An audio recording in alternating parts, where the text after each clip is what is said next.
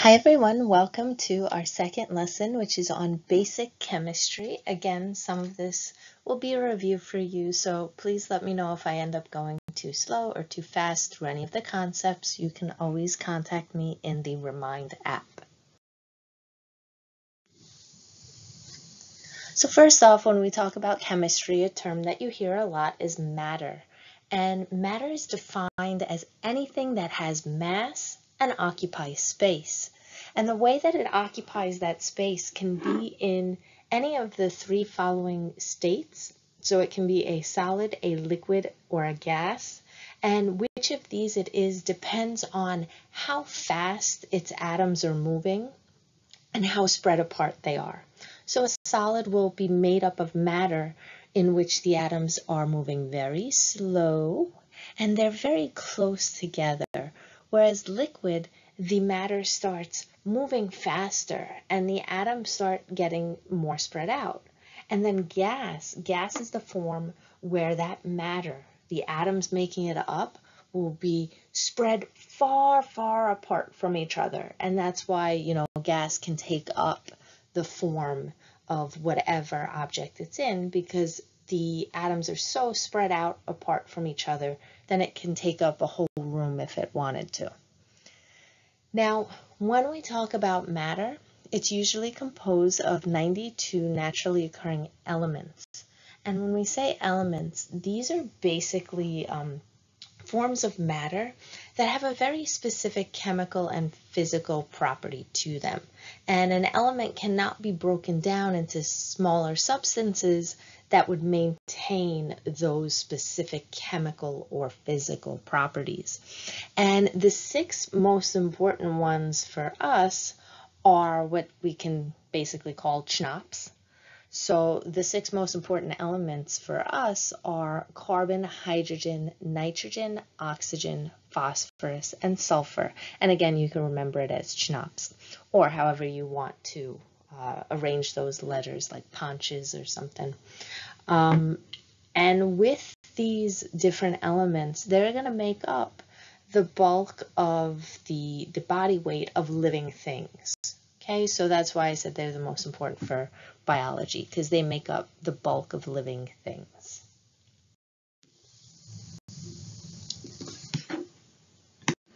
Now, I mentioned atoms in the previous slide, and what atoms are the smallest unit of an element, which still displays the properties of that element.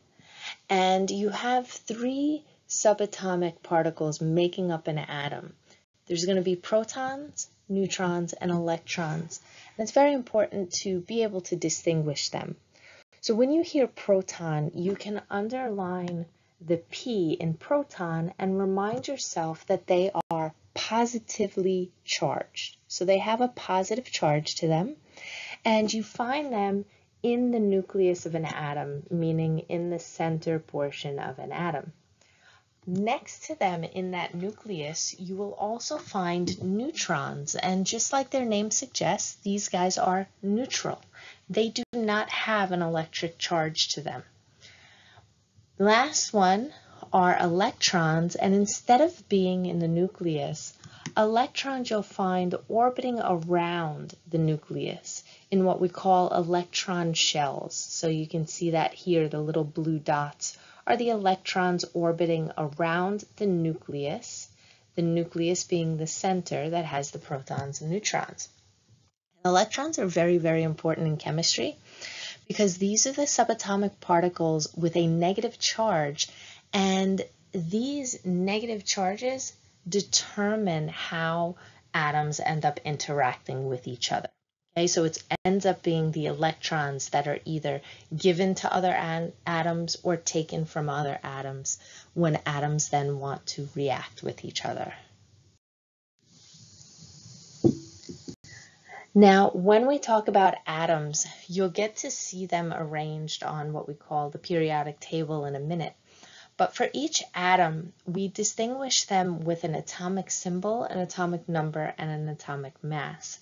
And it's important to understand what each of these numbers or symbols end up representing. So when you see atomic number, I want you to write down that that is the number of protons for that atom. So for instance, if I told you that carbon, which you see down here, has an atomic number of 6, that would tell you that carbon has 6 protons. Now, if we said that that carbon atom was neutral, so neutral over here, if we said that that carbon atom was neutral, then that would tell you that it has the same number of protons as it has electrons, because the positives and the negatives would be equal to each other and cancel each other out.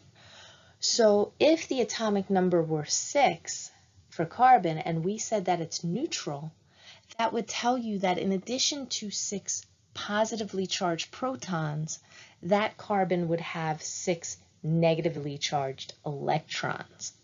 Now, if I told you instead that it has a positive charge, that would tell you that it has lost some of its negative electrons, because remember in the previous slide I said that it's electrons that leave or get gained. So when you see a plus or negative charge, it tells you whether there was a gain in negative electrons or a loss in negative electrons. If that atom is now more positively charged, think about it. If it's more positive, it lost negatives. So whatever the charge is, let's say it's a +1, it would tell you that instead of being neutral, it lost 1 electron. So if carbon was, you were told it was a +1 charge, it would mean instead of 6 electrons, it lost 1. So it only has 5.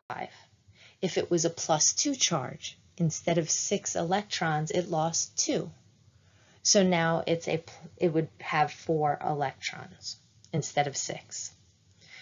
If instead you're told that it has a negative charge, okay, a negative charge would mean more negative. Well, what's negative in an atom? Electrons, right? So if it's more negative, it has more electrons. So if there's a -1 charge, it would tell you that it has 1 extra negative charge, 1 extra electron. So in that example of carbon, instead of 6 electrons, it would have 1 extra, which means 7. If you're told carbon has a -2 charge, then that would tell you 2 extra electrons. So you would go 8 electrons instead of 6. Okay? If that's unclear to you, just send me a message and remind, and I will give you a little extra practice. Now, the last term that you encounter is atomic mass. And what atomic mass is the number of protons plus the number of neutrons. And so when you are ever asked to find the number of neutrons of an atom, all you have to do is subtract the number of protons from the atomic mass. And what's the number of protons? That's the atomic number. Okay, so in the case of carbon here, the atomic mass is 12. The number of protons, or the atomic number, is 6. So to find the number of neutrons, you would simply do 12 minus 6, which would be 6 neutrons. Okay?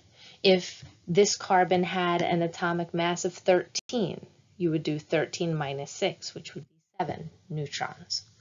Okay? So make sure you're very comfortable handling the atomic number, atomic mass.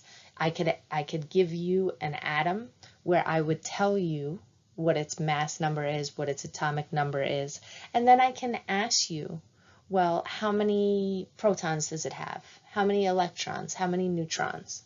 Okay, and I would also give you the charge and then ask you those same questions. Okay? Now, like I mentioned a minute ago, we arrange atoms in what we call the periodic table, and this allows us to visualize and kind of gain valuable information about how they may be related to each other and whatnot. You have vertical columns, okay, so vertical columns going up and down. These are groups, okay, like it says here. So group 1 would be H all the way down to FR. Group 2 would be BE all the way down to RA. Okay, so the vertical columns are called groups, and the horizontal rows are called periods. And what do you notice about the first period on a periodic table versus all the others? Well, that one differs in that it's the only one that has two elements in its period. Okay, so make sure you're comfortable with what vertical columns are. They are the groups. And when we say period on a periodic table, we mean the horizontal rows. Now, sometimes you encounter what's called an isotope. Okay, so if we look at that carbon that we were talking about before, we saw that carbon normally has an atomic mass of 12 and an atomic number of 6, which means it normally has 6 protons and 6 neutrons. If, however, you encounter an isotope of carbon, what that means is suddenly you see a different atomic mass. And if you have a different atomic mass, that tells you that now you have a different number of neutrons. Okay, so when you have an isotope, it means that you have the same element but a different number of neutrons. So if I told you that you have an isotope of carbon with an atomic mass of 13, well, how does that differ from regular carbon? Well, now it has 7 neutrons instead of 6, okay? Because again, the way that you find the number of neutrons is you subtract the atomic number, which is the lower number, from the atomic mass, which is the bigger number, okay? How about this isotope over here? Isotope carbon-14.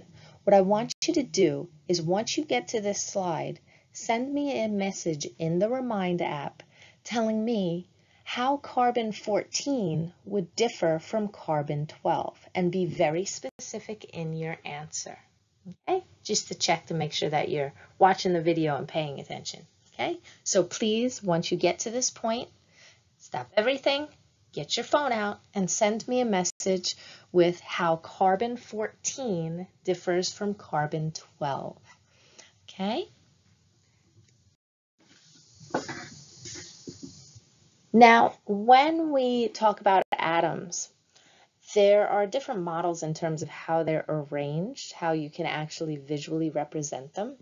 The Bohr model is now the most famous and most widely accepted a lot of times. It basically shows, like we mentioned earlier, the electrons circling the nucleus in these concentric circles. So that would be one electron shell, the next electron shell. And as they have more electrons, you end up having more and more of these concentric circles around them. Now, each of these circles or electron shells or orbitals will have a specific maximum number of electrons that they can have in that circle. The innermost circle, meaning this first ring around the nucleus, that can only have up to 2 electrons, okay? So make a note for yourself that the first electron ring can only have up to 2 electrons. The next ones will all have 8 or multiples of 8, okay? So for our purposes, we'll only use the next ones as 8. So you can have 2 in the first shell, then up to 8 in the next shell, and up to 8 in the next shell, okay? We also use another term describing the electron orientation, which is valence. If you're ever asked how many valence electrons an atom has, that means how many electrons does it have in its outermost ring. So for instance, hydrogen's outermost ring is this first ring, and it only has 1 there. So its number of valence electrons would be 1. Phosphorus has multiple rings, but you go to the outermost ring, and that one has 1, 2, 3, 4, 5 electrons. So the valence electrons of that phosphorus drawing would be 5. Now, these outermost electrons are very important because that determines how that element or how that atom will react with other atoms. So basically, an atom always wants its outer shell full to be happy. So if its outer shell is only the first shell, like in the case of hydrogen, it will either want to gain one electron or get rid of that one electron, right? So gain one electron, now I'm happy I have two. My outer shell is full. If you end up with one of the outer shells that's supposed to be 8, well, it can either have 3 or less electrons, or it could have 5 or more.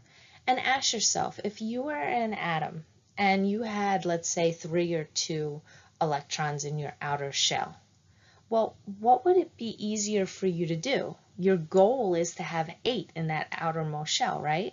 So would it be easier for you to just get rid of, find someone to give 2 or 1 electron, or would it be easier to have to go and find 5 other electrons, right? Or 6 other electrons, 7 other electrons to fill your shell? Well, it would be harder to find that many. So 3 or less, what will an atom do?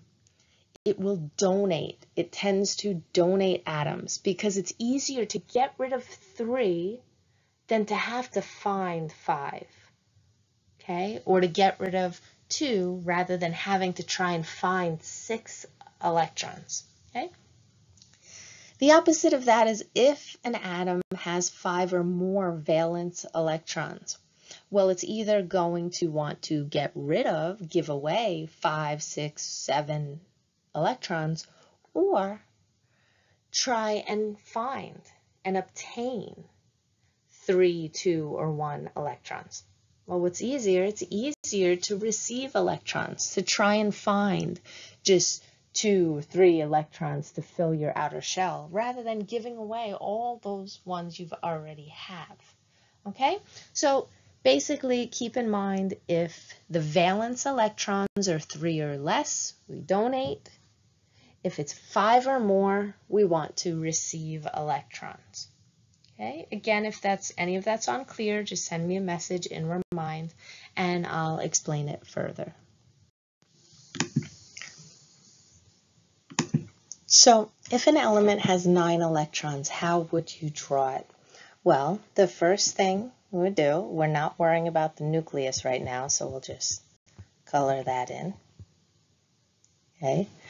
Now, the first thing you would do is the first ring can have a maximum of how many electrons? Well, 1, 2.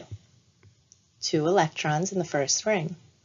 And then we would make the second one, and we would try and keep counting up until we hit 9. Now, I recommend putting them in the following order so that you can kind of help visualize when your orbital is full. So we have 1, 2.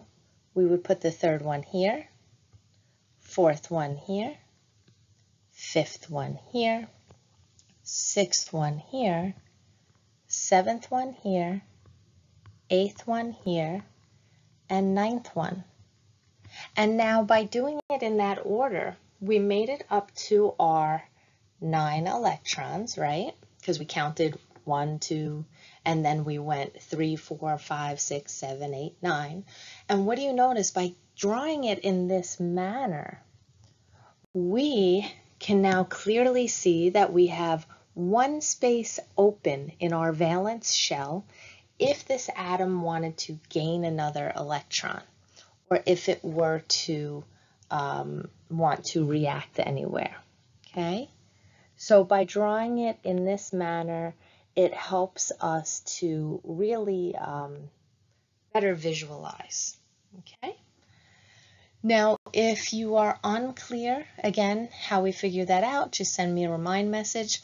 Now, I can ask you, if you were to draw an element that has 9 electrons, how many electrons would be in the valence or the outer shell?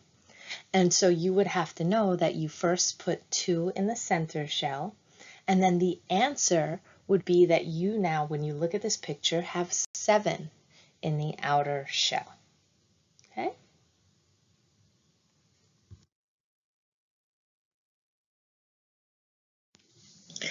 Now, the way you're more likely to encounter atom questions or atom practice is the following. Like I mentioned earlier, I can give you the charge of the atom. So it can either be minus number, like in this case, -1. It could be a positive number, or I could just say neutral.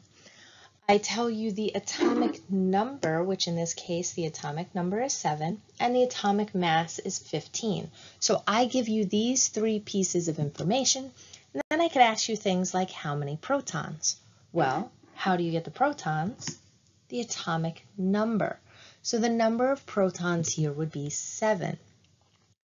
I could then ask you how many neutrons? Well, how do you get neutrons? Take the big number and subtract the smaller number, okay? So you do atomic mass of 15 minus atomic number of 7, okay? So that would tell you that you would have 8 neutrons.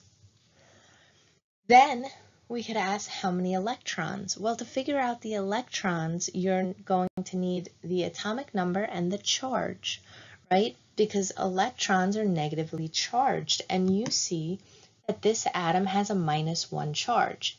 That tells you that it is more negative, meaning it has more electrons than protons, which means that it has 1 extra electron above the number of 7 protons. So that would tell you that it has 8 electrons. Now I could even specify the electron shell or the electron configuration. So I could say, well, if it has, you just figured out that it has 8 electrons. How many of those will be in the first electron shell? Well, you already know that the maximum is 2. So 2 electrons would be in the first shell. I could then ask you what's the electron configuration. So that would be just like the way you drew it before. So the first electron shell would have 2 electrons in it. So you would write 2.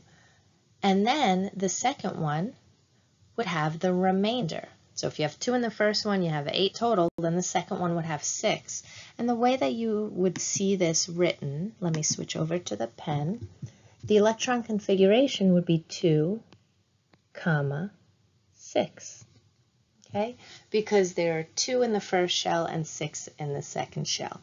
And I could do questions where there's even more electrons above that as well. And you would have to then see, let's say 2, 8, and then a number after that, okay? So make sure that you are very comfortable in terms of how to handle this type of practice, because this is the exact format that you would end up seeing it on exam 1. Now, if you would like more practice problems, just send me a message and remind asking, can you please send me a couple of extra atom practice problems? And I have no problem doing that, okay?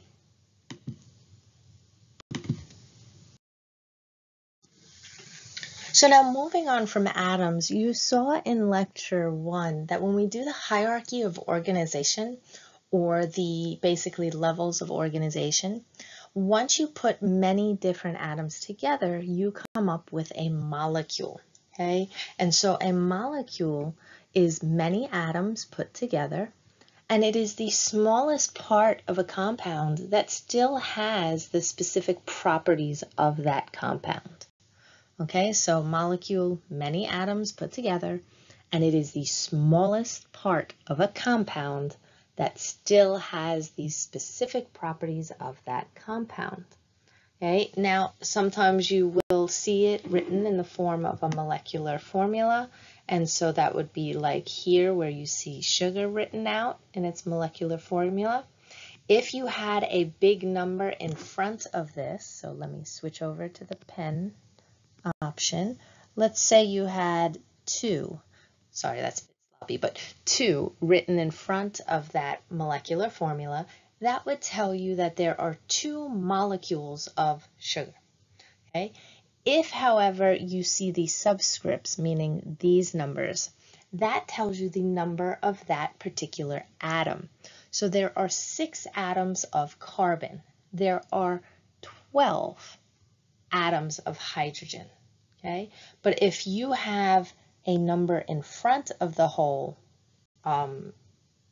molecule or molecular formula, that tells you there are multiple of the molecule, which means if you had it written out like this, 2C6H12O6, that would now tell you how many carbons do you have? You have 12 because you have 6 times 2. How many hydrogens would you have? You would have 24 because you have 12 times 2. Okay, so that's just to help you if you see the molecular formulas written out, be able to identify what those numbers actually tell you. Now, once you understand atoms, it's important to understand how they bond together, meaning how those atoms interact with each other to make those bigger molecules. There are 3 main categories of bonds. There are ionic, covalent, and hydrogen bonds. Now, ultimately, the way these 3 bonds are forming, like we mentioned earlier, is based on the electrons. Is an atom gaining electrons? Is it losing it? Is it sharing them? Because electrons, those negative charges, are really what all the atoms are interested in. Now, when you have the formation of these bonds or you have the breaking of them, we call those reactions, and we'll go over that more in later slides. Now, we're just going to briefly go through each of these types of bonds, the 3 types of bonds, and look at how they differ from each other. So ionic versus covalent versus hydrogen. The first type of bond is ionic bonds. And what I want you to remember with ionic bonds is you have the actual exchange of electrons. So one atom is gaining electrons and the other one is losing electrons. Now, why would they end up staying together? If, I already gained electrons, I'm happy, I'm full, why would I stay with that atom near me that just lost the electrons? Well, because now by gaining electrons, I'm more negatively charged, right? And that other atom that just lost electrons, they're now more positively charged because they lost negatives, right? As you know, opposites attract. So even though I got what I wanted, I got those electrons, I'm going to stick with that other atom because now I'm attracted to that charge, that opposite charge. So that's why even though there's the exchange of electrons, the atoms stay together bonded because the opposites attract. Now there are 2 terms that I want you to be very comfortable with, and that's anion and cation. Okay, so when you have ionic bonding and one atom has gained electrons, the other has lost, you've now formed an anion and a cation. Okay, there's a trick that I always use to remember them. So an anion, I always underline that N and remind myself that that is the atom that's now negatively charged. And if it's negatively charged, what has happened to it? Well, it's negative because it has more negatives, which means it got electrons, which are negative. Okay, the cation, on the other hand, I always circle cat, and I usually draw a little picture of a kitty cat because cats are, well, they're positive things. They're adorable. Unless you're deathly allergic, then I apologize. But normally, you think a cat, you think, oh my God, that's so cute. And so that's a positive thing, right? So cation is the atom that is now more positive. And how would it be more positive? Because it lost those negative electrons, right? So remember that an anion is negative. It's an atom that has gained negative electrons, whereas a cation is positive because it's an atom that has lost electrons, okay? Circle, star, highlight those 2 terms. Make sure you write it in your notes because those always come back on exams. So now the next type of bond is covalent bonds. And the way that covalent bonds differ from ionic bonds is now instead of one of the atoms being strong enough to completely take the other atom's electrons, now instead they're both closer in strength, so they end up having to share the electrons instead. So covalent differs from ionic in that covalent bonds are ones in which the atoms are sharing electrons rather than completely donating or receiving. Now, there are 3 different forms of covalent bonds. They can be single, double, or triple, depending on the number of electrons being shared. So as you can see in this figure down here, you have a single covalent bond here. They're just sharing those regular 2 electrons. Here is a double covalent bond. They're sharing 2 different pairs of electrons, so now that's 4. And here you have triple covalent. They're sharing 3 pairs of electrons, so they're sharing 6 electrons in total. Now, with these types of sharing is caring kind of bonds, covalent, there are 2 different categories of covalent bonds. There's nonpolar, and there are polar covalent bonds. The way you can distinguish nonpolar and polar covalent bonds is that nonpolar bonds is an equal sharing. So picture this as the 2 atoms are very equal in strength. So they're both tugging at those electrons, as you can see in this little figure here, and the electrons stay in the middle evenly between the 2 atoms because they're both equal in strength. Whereas polar, when you think of polar, what do you think of? Polar opposites, right? Students I know always say polar bear if I'm not quick enough with that one. But yeah, you think of polar opposites. So there's a big difference in strength between those 2 atoms. And it's kind of like when you have 2 little kids and you force them to share a toy, but one of the kids really doesn't want to share it. So he's pulling that toy a little closer to him. So that's a polar covalent bond where one of the atoms will be a little greedier and have the electrons closer to them. Now, water is an example of a polar bond, right? And that's very significant because like dissolves like. So when you see that water is polar, I'm going to switch to the pen, like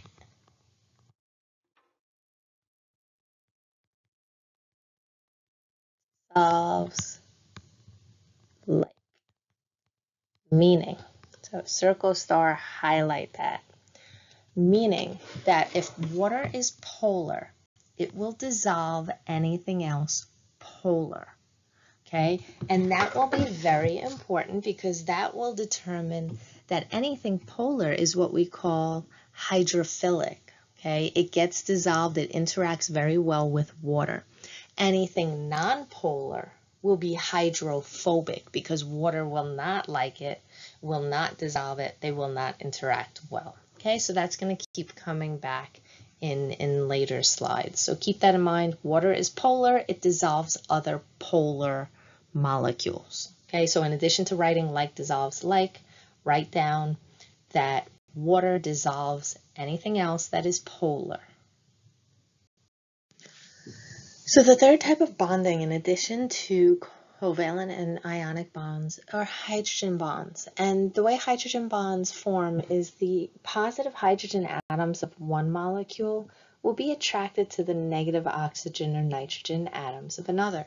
Now you see this a lot with water. So if you look at the water molecules lined up, there's the 2 partially positive hydrogens and then the negative oxygen, and so the negative oxygen will then be attracted to the next water molecule's hydrogens, and the hydrogens will be attracted to the next water molecule's oxygens. And you'll see how this ends up forming this massive network of bonds, and even though each individual hydrogen bond is weak, when you have many of them together, it can be very, very strong. And that's why you see things like the surface tension of water, and you see a little bug walking on top of water. It's able to do that because of how many hydrogen bonds are present there. It's also really significant for DNA.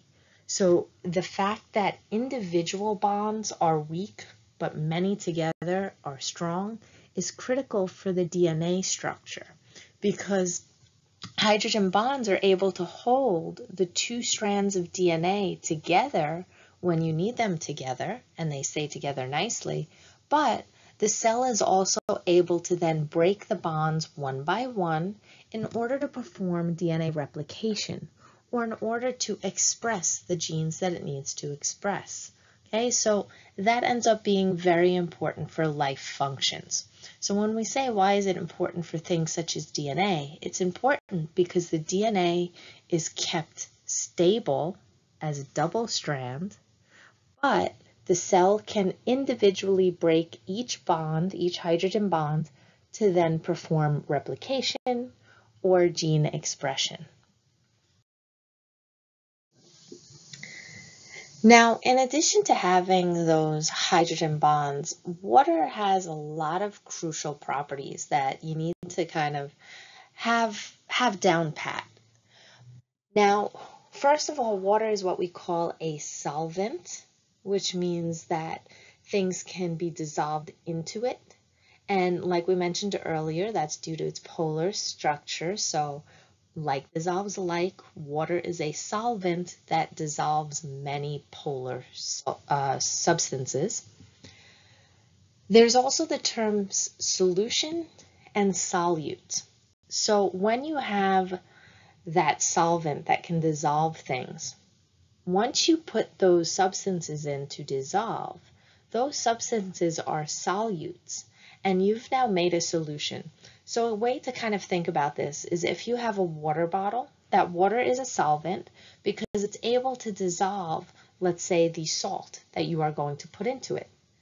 The salt that you put into it is the solute that gets dissolved in the water, and you have now created a solution, which is salt water. Okay, so the solvent was water, the salt was the solute. Together, you made a solution, which is salt water. You can think of the same thing with sugar water, or even when you make, chocolate milk. The milk is now the solvent. The Nesquik chocolate powder, or whatever you like. I'm not doing an advertisement here. The Nesquik chocolate powder is the solute. You put them together, and now that chocolate milk is the solution. Another important aspect about water is if you've ever noticed, water in its ice form is less dense than liquid water. Okay, so make sure, how does frozen water compare to liquid water? Frozen water, aka ice, is less dense than liquid water, which is why you'll notice if you have a glass of water and you put ice cubes in it, where do the ice cubes go? They're floating on the top, right? Your ice cubes, even though they look like solid structures, they don't sink to the bottom. Okay, that's critical, the fact that ice is less dense than water, than liquid water, because life on Earth would basically cease to exist if ice was heavier, because all of those waterways would end up freezing from the bottom up, meaning you would end up having ice, ice, ice, ice, ice going, and all of the animals or the organisms living in all the waterways would die.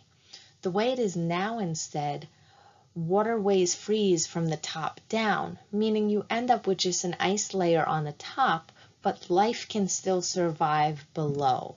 So that's very critical to life existing, is the fact that, water in the frozen form is less dense. Another important aspect about water is that it's responsible for the formation and the breaking of bonds. So there are two terms I want you to know: dehydration synthesis and hydrolysis. So for dehydration synthesis, if every single time you say it, you say the full word instead, the full term, sorry, instead of just saying dehydration, you say dehydration synthesis. Well, think about it. Dehydration means what? If you're dehydrated, you're lacking water, right? You've lost water. So dehydration synthesis means that molecules are formed, or bonds are formed, when water molecules are lost, as you can see here. So that H2O, okay, that gets lost, and now a bond is formed. Bonds can also be broken by water, because doing the opposite, adding water, ends up breaking that bond open again. Okay, the way to think of that one, hydrolysis, in biology, whenever you hear lysis or lyse, that means breaking, bursting. So picture, fire hose. the water spraying down a whole bunch of objects, knocking them down with that force of water. So water can break bonds, and removing water can build bonds. Now, other critical properties that I'm sure you've seen in action but never really may have known the terminology is the fact that water molecules are what we call cohesive and adhesive. What cohesion or being cohesive means is that water molecules cling to other water molecules very tightly. And that's important to having things like flowing water. The water flows because they're all stuck together. They like to stick close together. Then cohesion allows for the development of what we call surface tension as well. So that's what we were mentioning before, that strength in many water molecules, okay, because they start sticking together. Adhesion, on the other hand, is the fact that water molecules cling to other polar molecules very tightly. So things that are not water but are still polar. That's important for things such as plants and trees, because plants rely on the properties of transporting water. They have to be able to move that water, from the roots all the way to the leaves. And the way they're able to do that is by not only sticking the water molecules together through cohesion, but sticking to the lining of the plant cells through adhesion. Okay, so when you see think together water molecules, and adhesion is sticking to other substances.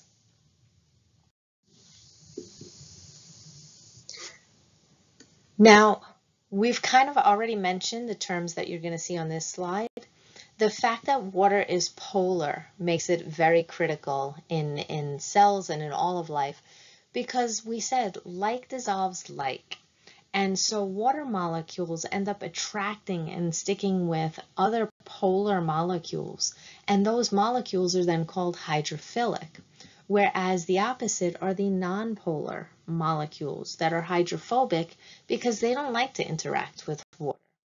Now, this is significant because now all of the cells and tissues in your body will arrange in a way to have hydrophilic molecules facing water, and hydrophobic molecules will arrange to try and be protected away from water. So you see that with, for instance, your cell membranes that we'll talk about in later lectures. The hydrophilic parts will face the water environments, and the hydrophobic parts will gather together and hide. Okay, so polar, nonpolar, hydrophilic, hydrophobic is important for the arrangement of molecules in your body and in the environment.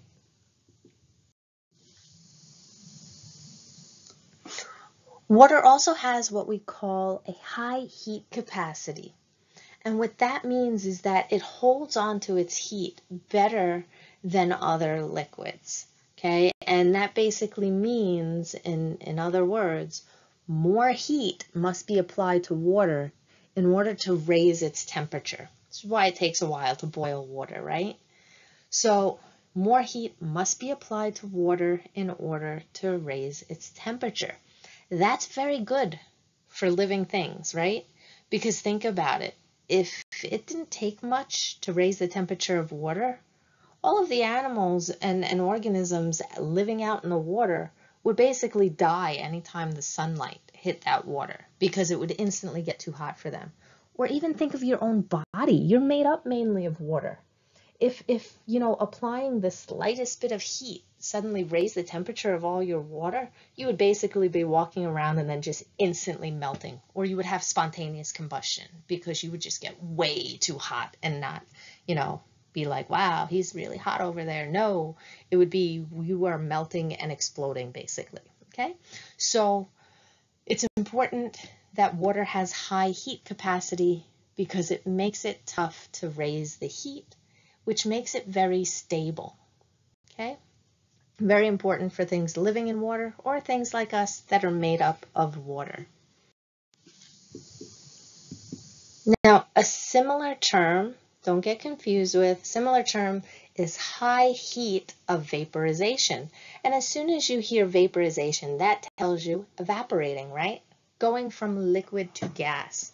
And what high heat of vaporization of water means is it takes a lot of energy to evaporate water.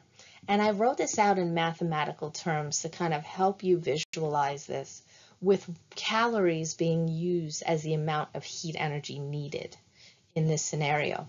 So to raise water from 98 to 99 degrees, meaning to raise it 1 degree there, it only takes 1 calorie of energy, right? To raise the water then another degree to 100 degrees, it takes 1 calorie. Now, to raise it from 100 to 101, which means evaporating, you now need to break a whole bunch of those hydrogen bonds, right, to go from a liquid to a gas. And we said a whole bunch of those bonds, that's going to take a lot of work and energy, right? Now it takes 540 calories to raise the water temperature from 100 to 101. So again, we're only going 1 degree like before, but now you're breaking bonds. And that takes a bunch of energy. And when you take that bunch of energy to do that, you also release a bunch of energy, and it's usually released in the form of heat. So it's getting rid of heat. That is why sweating cools, because of the high heat of vaporization. Not that the sweat, the liquid, having the liquid on you cools you. It's that when that sweat evaporates, it's taking a ton of energy and heat with it, and that cools you off. So if I ask why does sweat cool you off? It's because of the high heat of vaporization of water. Okay? This is just a visual to help you see what we were just talking about, that big jump in calories, meaning that huge jump in energy and heat to turn water into a gas. Now the last thing I want to talk about in this chapter is pH. We're not going to go into crazy detail because this is just intro bio. This is not a biochem class or anything. But what I do want you to know is that when water molecules break apart, okay, which we put there as ionizing, it's going to release hydrogen and hydroxy ions. Okay? Now pH will then be a measurement of the concentration of hydrogen ions released there. Okay, so it's a measurement of the concentration of hydrogen ions. So that's these guys here. Now, in order to kind of represent this, we use the pH scale. The pH scale ranges from 0 to 14, and we use the terminology of acidic versus basic. So for acidic, associate it with a lot of hydrogen ions, whereas basic will have fewer hydrogen, lots of hydroxy ions that it can release. 7 is your neutral on the pH scale. Anything lower than that will be considered acidic, and anything higher than 7 will be considered basic, like a lot of people I know. Okay, so we're just going to go a little more into acids and bases. So acids, like we just mentioned, acids have high H+ concentrations, meaning high hydrogen ion concentrations. And they release hydrogen ions when they break down or break apart in water. So an example is HCl, hydrochloric acid. If you break that down, it's going to release H+ hydrogen ions, as well as the chloride ions.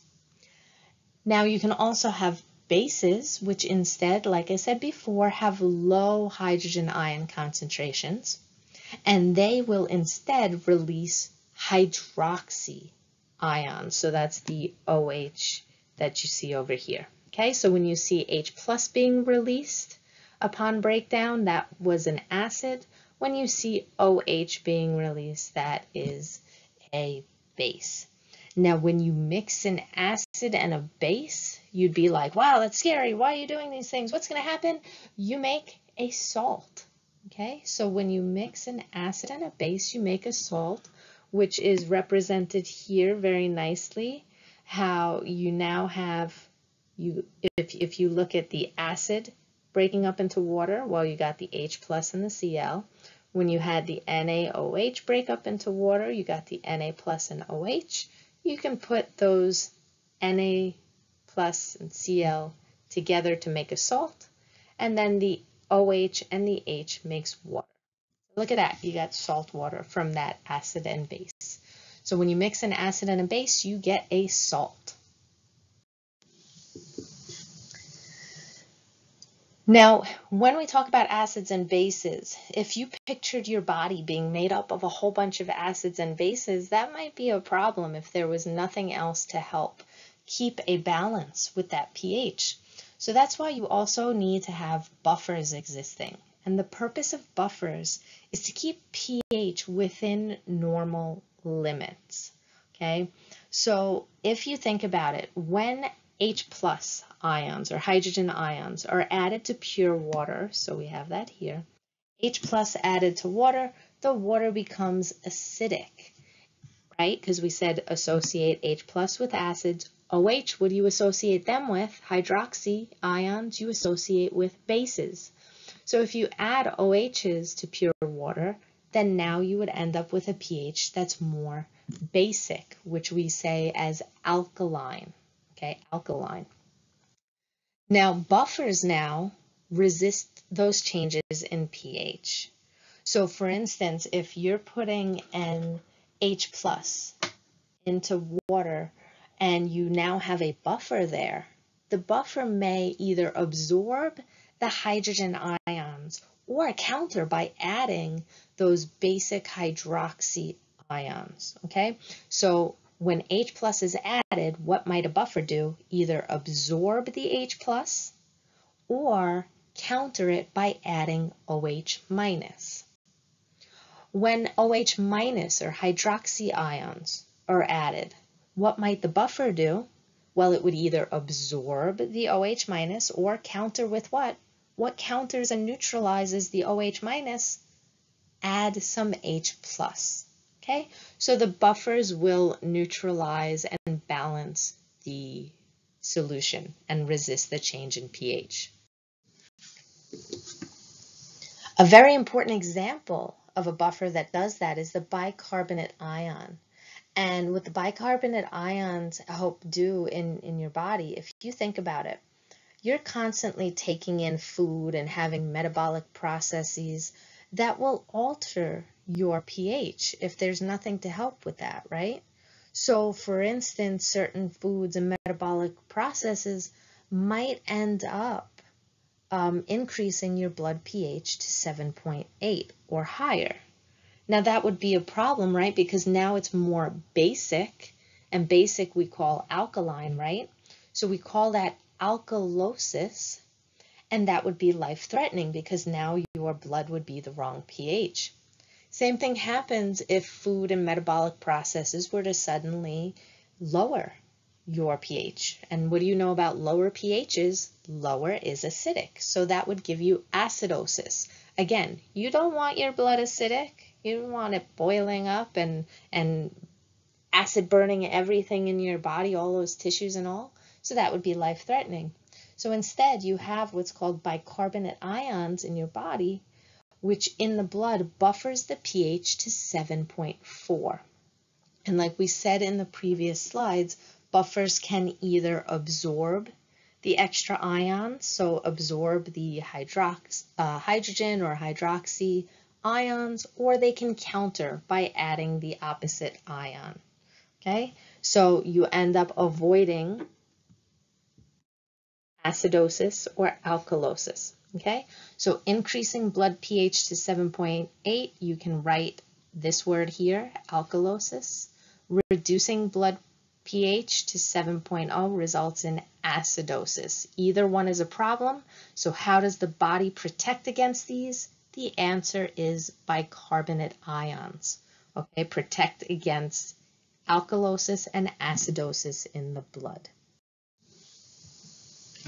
Now, You'll notice if you're going based on the textbook that it has all the information about carbon at the end of this chapter, but I think that fits better with Chapter 3, so I am separating that into Chapter 3, so you can take your break now, do whatever you like. Make sure you are keeping track of jotting down your study guide. So by now you should have had your study guide written for Chapter 1, and now Chapter 2 you can write.